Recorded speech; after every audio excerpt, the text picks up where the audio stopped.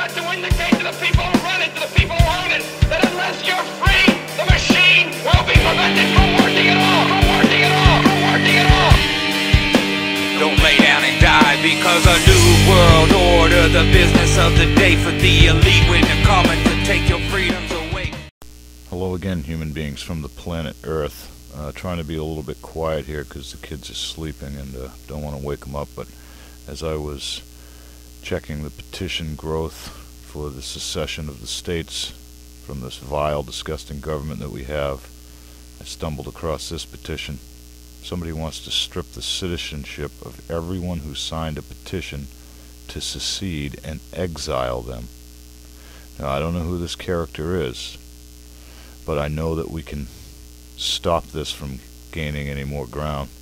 We have a right to do this, and for anybody to try to take that right and exile us from the country, well, then they're part of the problem to begin with.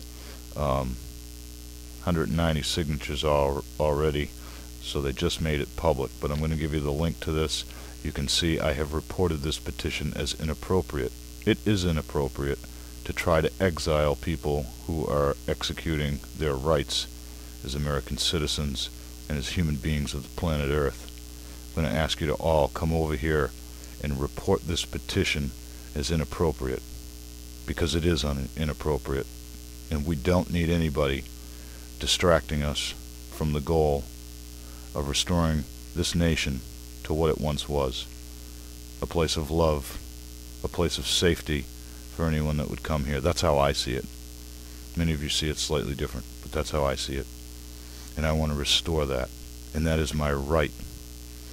This person doesn't have the right to exile me, you, or anyone else for standing up for our own rights. So please, link will be below.